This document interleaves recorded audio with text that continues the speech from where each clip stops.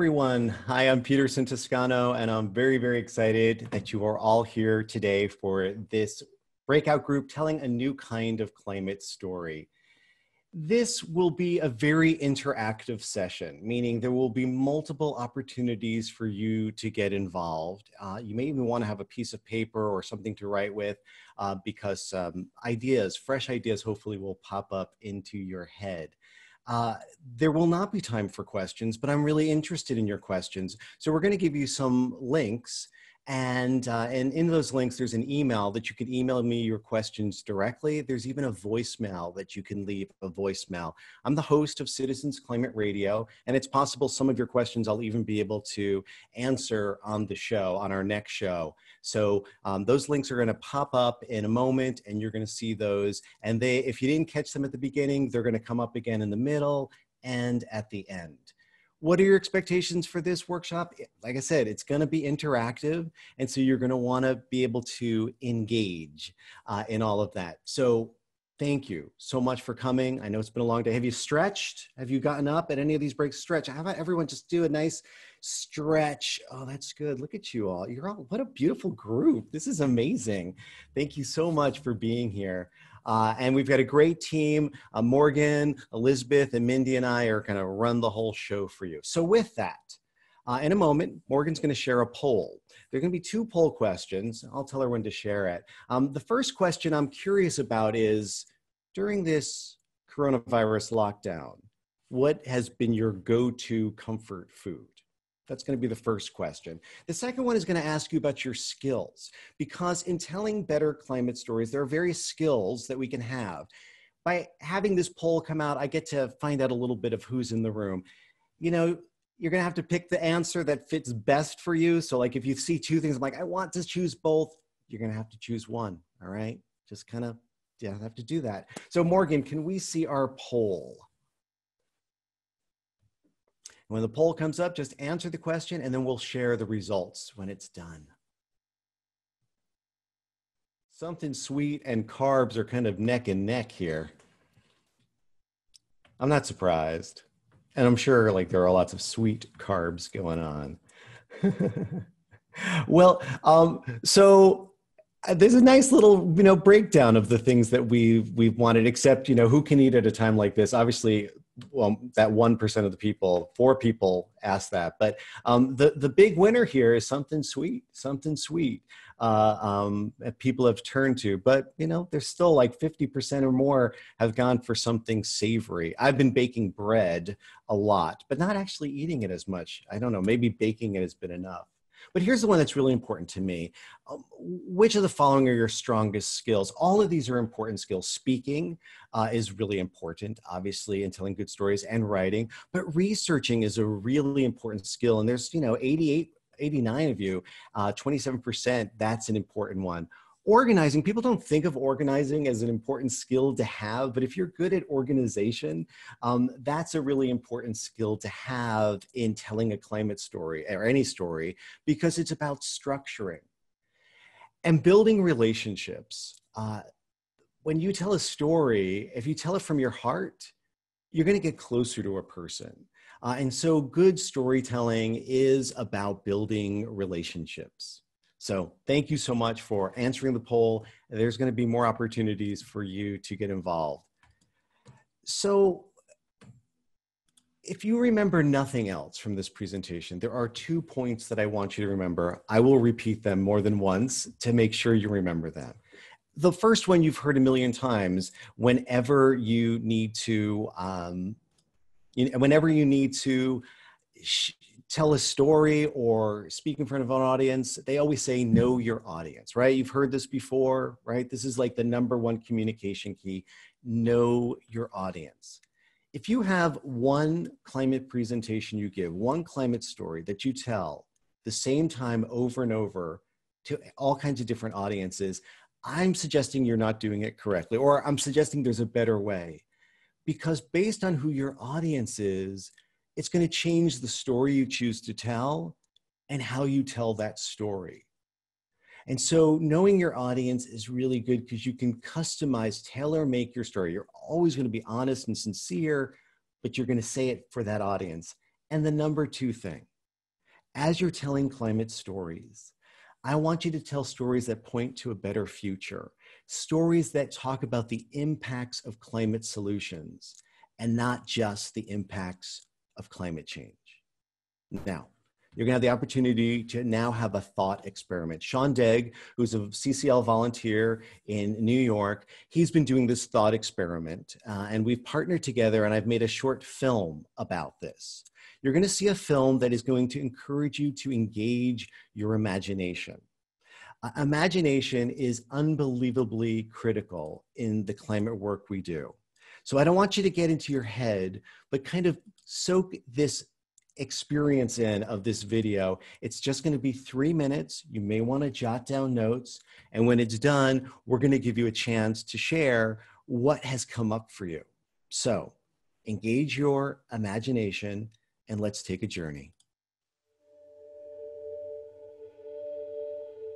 When we talk about what the future looks like in climate change, we often talk about all the bad things that happen. And that's important. That's an important part of the story. But it's important to think about how the world would just change. And a lot of these are good changes, and to really think through kind of all of our senses about what that would be like.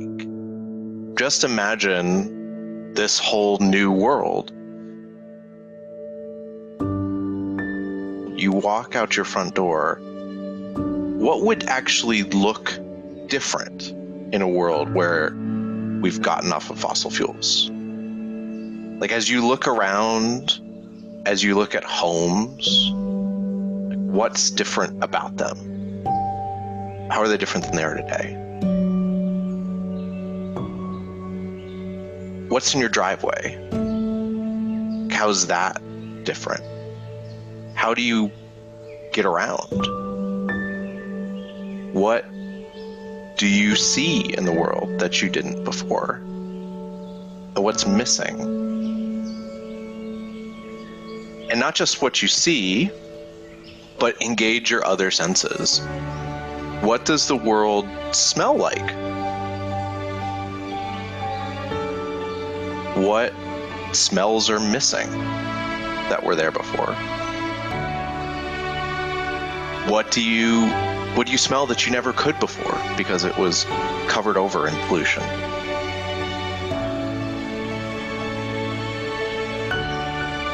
What does the world sound like? What does your street sound like? How is that different than it was before? What new things are you hearing in your yard, on your front door, in your neighborhood? What do things feel like when you touch them, right? We used to have light bulbs that changing a light bulb would burn your hands, and we don't anymore. Just everyday objects in our homes, outside, how do they feel different? How does just walking along the street feel different? And how does that make you feel? What are the things that we have gained? What are the things that we have lost?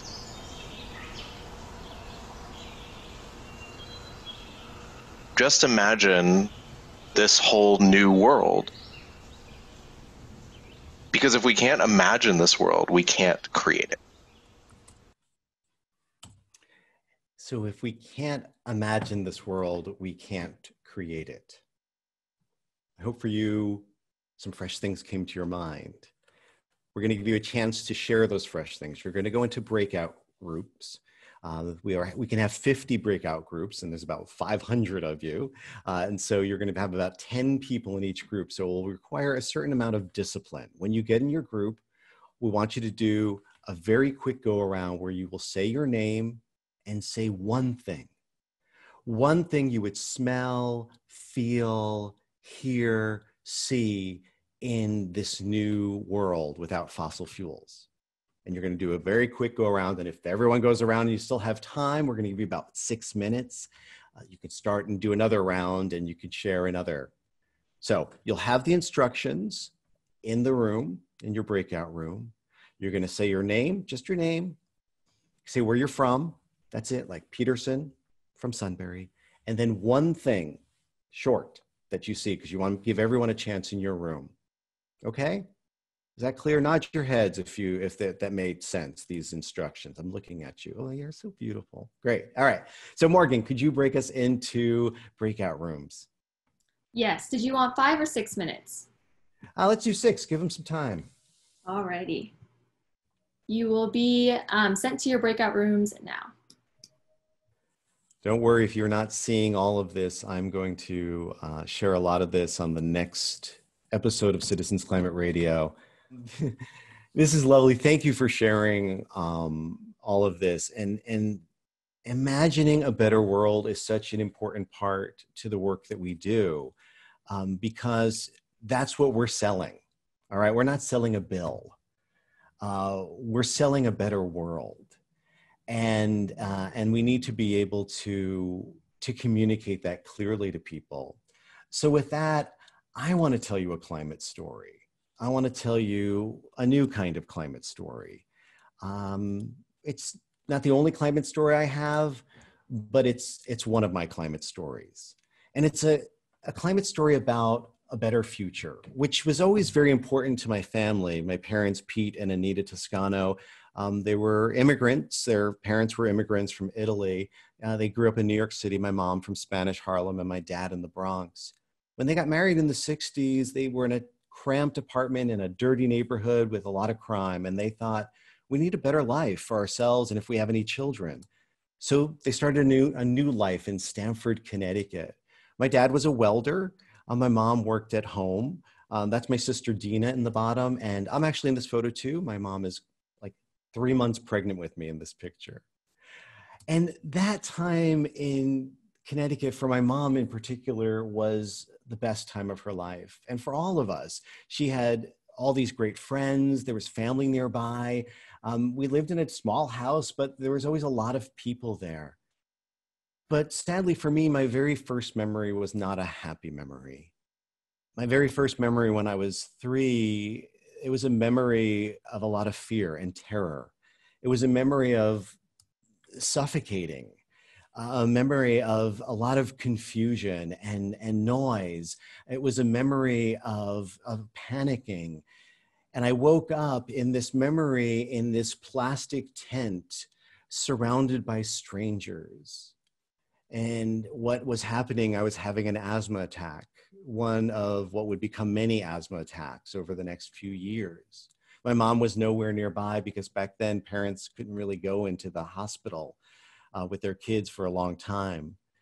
But my mom realized that there was a problem. Our neighborhood was dangerous, not in the ways that they had thought about danger, but in a different way because of the air. And as a result, I wasn't growing. I was undersized. I couldn't run around and play with my friends. I would always wheeze and have asthma attacks. And this was true of a lot of kids in our neighborhood. In my kindergarten class, I was the only white kid in the class. Everyone else was black except for the teacher and me. And almost everybody had asthma. So my mom got specialists. I got weekly shots, but it didn't make any difference. So she finally made a radical step. And one summer, she packed my sisters and me into the car and took us up to the mountainside, to the Catskills in upstate New York, where my grandparents had just moved. And for me, it was a terrible thing at first. It was scary, it was dark, there was weird noises. There were no kids for me to play with. But something extraordinary happened that summer. I got so much better. I got color in my face. I gained weight for the first time. I could run around and not start wheezing. And my mom realized that we needed to move because as soon as we went back to Connecticut that fall, I got sick again. So it was hard because this was their support group. My dad had a good job, a union job, and up in the country, there were less opportunities. But my mom was like, we need the best for our kids. We were lucky. We found a community that welcomed us. That's not true of everyone. People get stuck in place. It's not easy for everyone to escape a place where it's dangerous. But for us, we found a new place. And I never again had an asthma attack. And I today don't suffer with asthma because I was removed from a place where there was bad air. And the reason why I do climate work, there's lots of reasons, but one, I want a world where it is, no matter where you live, if it's in the country, if it's in the city, if it's the suburbs, when you breathe in, you smell clean, fresh air like I smelled that summer in the Catskills. I want a world where kids don't have to miss school because they're sick all the time, where they can live in the neighborhoods where they can grow and prosper and their families are supported. I want a world that is without fossil fuels. And by putting a price on carbon and by fighting for all these other measures to address climate change, we're going to make the world a better place. And that's what keeps me going. And that's what I'm excited about. And that's the world I am fighting for.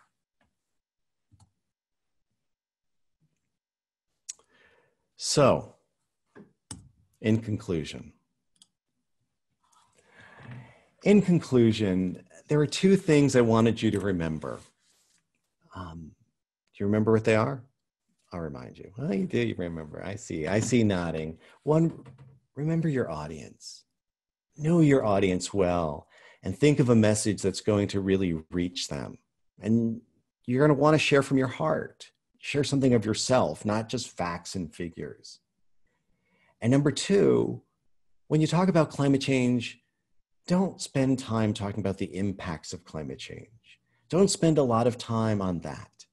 Instead, talk about the impacts of climate solutions. Because in my case, for instance, even without climate change, it makes sense to stop fossil fuel pollution just to make the world a better place for everyone. It's more just and equitable and better and wonderful for everybody. So here's the radical shift I want you to do, though, with your storytelling. Up until now, we've been working hard on telling stories to other people, to lawmakers, for instance, to friends, to family members, to some uncle. And we're trying to convince them that this is serious, this is urgent. And sometimes we want to just grab them by the scruff of their shirt and say, wake up. And it's been somewhat effective, but often the stories feel a bit strained and it's been difficult. So this is a shift I want you to make. I want you to tell your story to a new audience.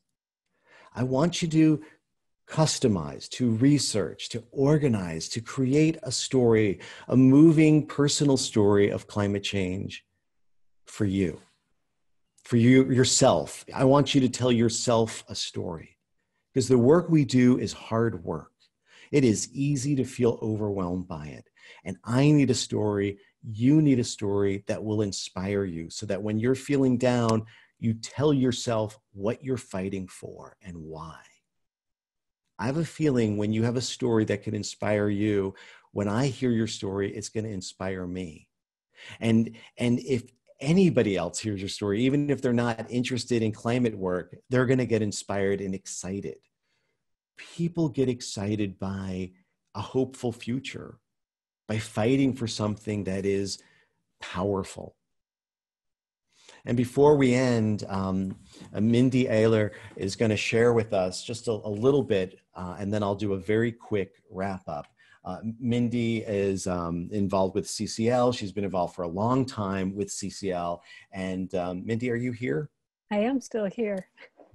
What did you want to share about this presentation? When we were talking about these in our preparation, it reminded me last November when we were in DC and I was meeting with a staff member in a Republican office. When we came in, he said, just to be honest with you, I'm so glad you're here to talk about policy because I don't need to hear any more stories from crying children, you know, and I took it in the most genuine way that he meant it of, you know, he'd had enough pulling on just his heartstrings. And he really wanted to get down to tell me something more about what we can do and what can be, you know, what's the positive way we can go with this. And he was just excited to be engaged in what his job was, which was to work on policy. Yeah. I think that's true of a lot of lawmakers, right? I mean, that's why they went into it, to make a world a better place. And of course, they get bogged down with their partisan stuff and all that. But they're used to hearing people come and complain and talk about how bad things are. But to have someone talk about this is how good things can be. In the chat, thank you, Mindy, so much for that. In the chat are the links again. Please feel free to reach out to me if you want to share that video that Sean Daig made. Feel free to do that. That will be in the chat as well. We'll keep putting that in the chat so you can do that. I want to thank a couple of people in particular, Mindy, Morgan, who's been the technical host, Elizabeth Dell, Brett Cease, Rob Johnson, Ricky Bradley, Sean Daig, and especially Allison Kubisco, who has really done a great job in organizing this entire conference and making it so very powerful. And I want to thank you all for showing up. And hopefully you're not still stuck in a breakout room, but showing up and getting involved. Do feel free to reach out to me. I look at every email and I will eventually get back to them. And I hope I can share some of what you have in the show. If you've never listened to Citizens Climate Radio before, I'm hoping that this breakout group will give you a sense of what happens on the show, where I'm really trying to inspire you in the work that you do, help you become a better communicator. And we even have a puzzler question every month where people can answer that puzzler question, and I share those answers. So call into the voicemail line, and I'd love to share as much as I can from this workshop. So we've just got a few more moments left, barely any. Got 2 minutes left, actually. 2 minutes. What do we do with 2 minutes?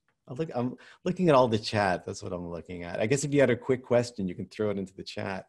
Hey, Peterson, there was a question quite a while back, but I think the question was about using a frame. Oh, whoa. Using framing to talk about climate change? Yes. I don't know if you happen to have seen it. I didn't. Let's see. Sorry. It's because there were all those... Great. There's a lot going on. Yeah. It's hard to find it, but how to use, would you frame it in the context of, I think kind of, you may have answered the question about looking at this beautiful new world. I don't know. Any other thoughts you have about framing maybe? Well, and with that, you want to envision what the world is. And then why that's important to you. So for me, I want a world where obviously people can breathe clean air. And why is that important to me? Well, because I couldn't when I was a kid. And I had to move a community that really was important to us. So part of it is that pivot. And you kind of figure out what it is that you want. And is that something that climate legislation could do potentially, or responding to climate change? And then the important part is to tell a compelling story that comes from your heart, that reveals your values. It's value-based communication. And that can often connect with people. I'm sure mothers listening to this and parents, they can connect to that. And with that, I believe we're out of time, but I look forward to hearing from all of you, and enjoy the closing session. Thank you so much for coming to the presentation today, and keep listening to Citizens Climate Radio. Thank you for listening to this episode of Citizens Climate Lobby's training program. You can tune into more episodes anywhere podcasts are available. Inspired by what you heard today? Join Citizens Climate Lobby to advocate for bipartisan climate solutions. Go to community.citizensclimate.org to find more trainings, resources, your local chapter, national action teams, discussion forums, and more. Be sure to like our Facebook page and follow us on Twitter and Instagram @CitizensClimate. We also invite all of our listeners to subscribe to our YouTube channel for more inspiration. And together, we are creating the political will for a livable world.